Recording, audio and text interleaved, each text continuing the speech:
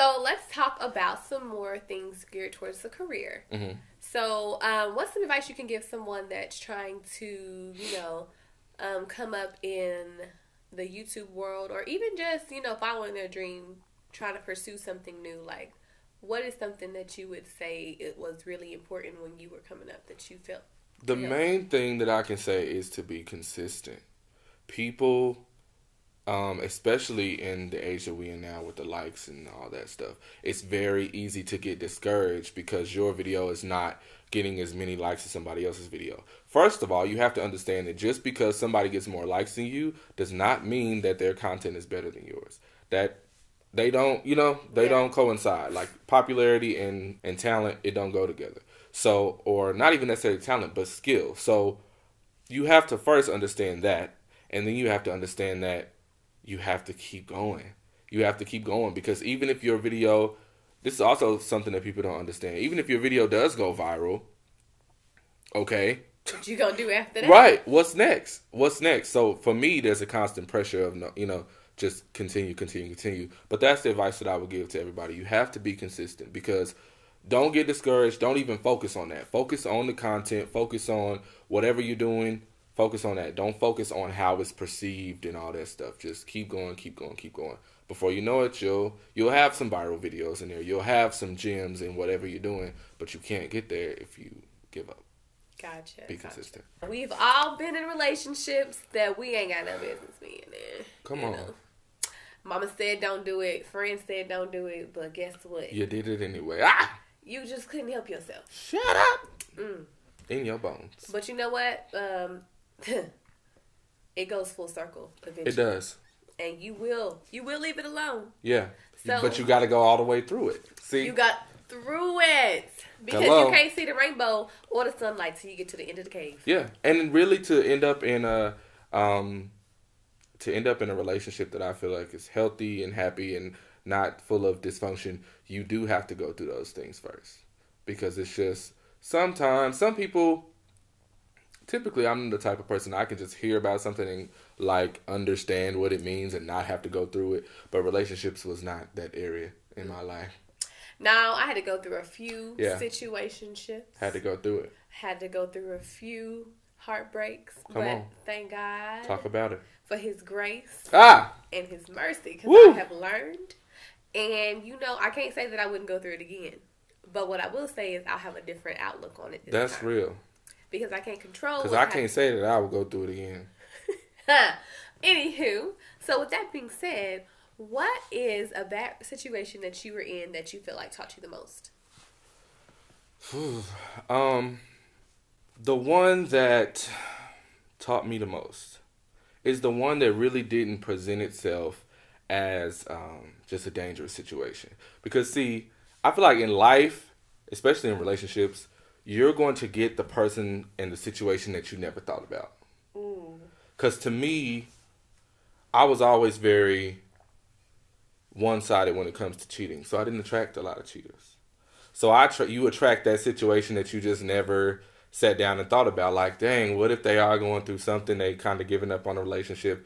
That was my, I don't want to give too much, but I was in a situation where I was getting 50% because of something that happened in this person's life. And I was begging for 100%.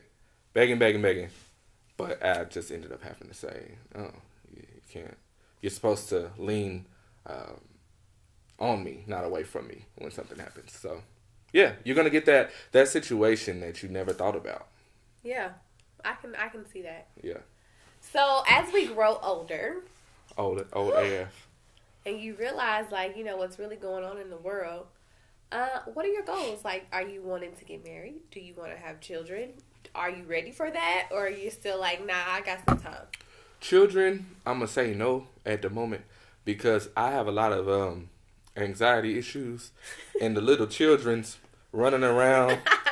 It just makes me like, sit down, everybody, sit down. Because I just feel like they're going to fall and break their nose. And so I'm just too paranoid to be a parent. Because I'm just like. What about a husband? I'm down.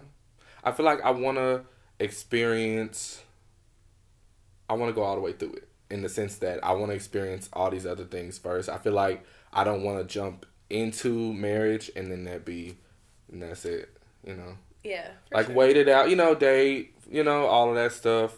And then when it feels right, just like kids. After I've been married and we've seen the world and done all this stuff and it seems like the next logical right step to have kids, then have kids. But yeah, no, everything I'm fine for now. Okay. So what is Cameron J's standpoint on situationships? Because these days we all do know that relationships don't really develop easily. Either you talking, situationshipping, or you just cuddy buddies. So what's your standpoint? How do you get out of that area? How do you get out of that unknown area to actually dating and get into a relationship? What's some advice, I guess I'd rather say, that you could give someone who is looking for something more solidified? Well, first of all, I want to say, you end up in a situationship because you didn't have clear boundaries. You end up in a situationship because you did not already pre-think. You got to pre-think, people. You got to pre-think about what you want before it's standing right in front of you. Right. So that way you can recognize what's not right. But if you just kind of like, I want a boyfriend, that's not very, you got to be more specific than that. True. Because that can come in a lot of different forms. So I think first of all, it's about having those boundaries and getting clear about what you want. And then as far as getting out, you got to put your foot down. I was just talking to my other friend the other day about somebody has to be the person to keep a relationship from going in circles. You know? Have you ever been in that situation where it's just like, y'all stop talking, y'all get back together, y'all stop talking. Nobody puts their foot down and say, this is not healthy, we cannot do this, we're not doing this anymore, I'm blocking your number, I'm deleting your number, I'm deleting you off everything. Somebody has to be the person to do that, a.k.a. you. If you are in a situationship, you have to. Only you can prevent forest fires. Only you. And the thing is, you have to have that conversation with the person. True. Because that's also what I really find, like, over the years, people are afraid to have the conversation of what are we doing. I don't like asking those questions.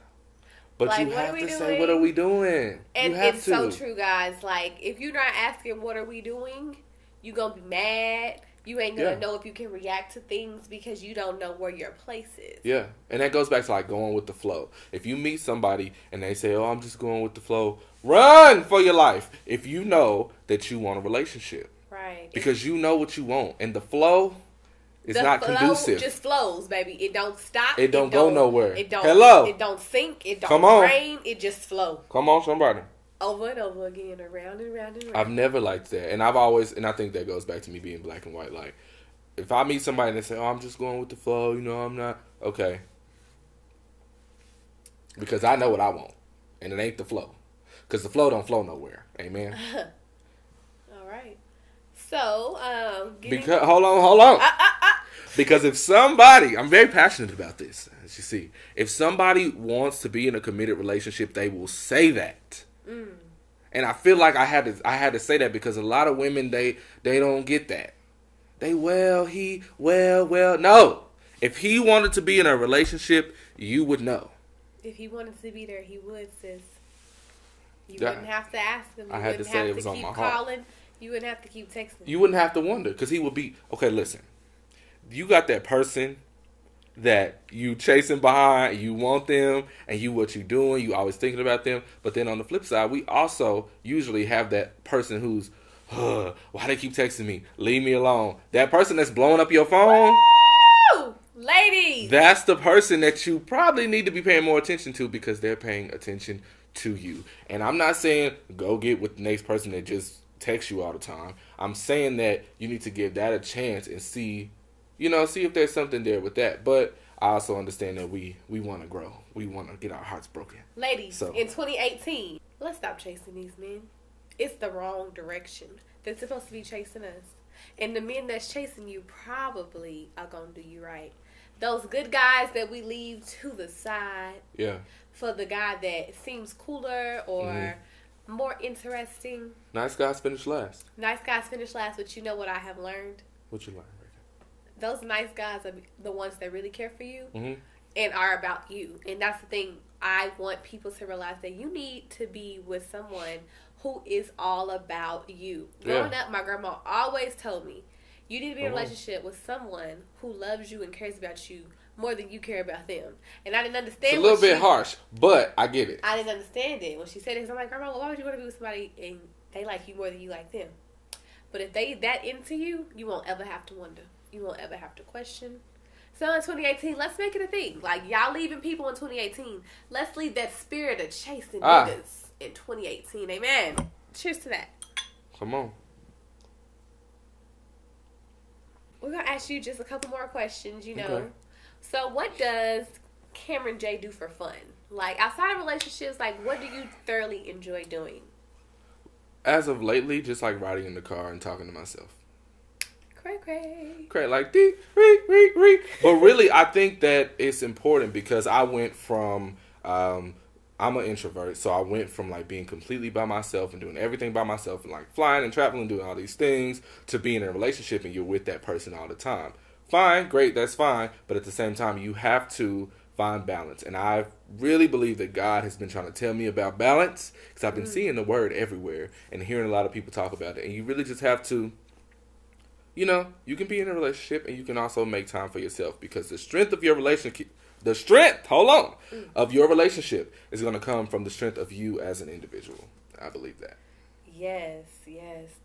Okay, so ladies and gentlemen, don't lose your identity in these relationships. Don't.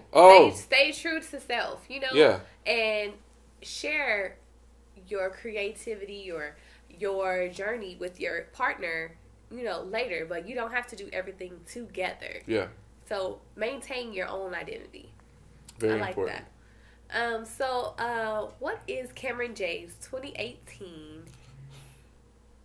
what you about to say? resolution? Like, what do you want to do? Like, what are some things you want to tackle this year? Well, I want to lose weight, but that's like every year. So I've been chasing this we're not body even for gonna 3 bring years. that right. We're not even gonna bring that one up. I feel like that's like an obligatory resolution for everybody. So scratch that. I really want to, going back to what I was just saying, make more time for myself again. You know, really start writing back in my gratitude journal.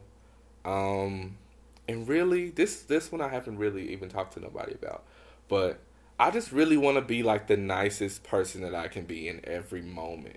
I resonate with that so much. Yeah, like I just want to be like that person that's just like, you know, you want to be that person that people be like, they are so sweet. Yeah, like, and just because I know that there's so much going on, I've seen a lot this year, and I know that everybody's going through something. You know, everybody's going through so much in their personal life, and now with Instagram and all social media, everybody's, you know, showing the best of their life. But really, I just don't want to make anybody's day more difficult than it has to be, you know? Yeah. And I think, like, when I go to Walmart and the woman is, like, super nice, and when I walk out, I think, you know, she just made my day, like, easier just because she was nice. She was nice. And I want to be that for everybody that I come in contact with. I like that. Yes. I like let's that. Let's toast to that. being nice. But don't let people step over you, baby. Yeah. Don't get it twisted. Like, I ain't been saved that long. I ain't no killer, but don't push me. Okay. Well, Cammy Bear, I want to thank you so much for coming, sitting on my couch. You have been a treat.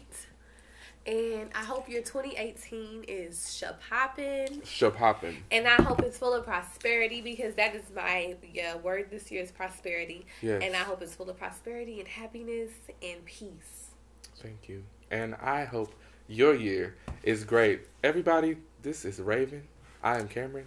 And thank you for watching Wine and Controversy.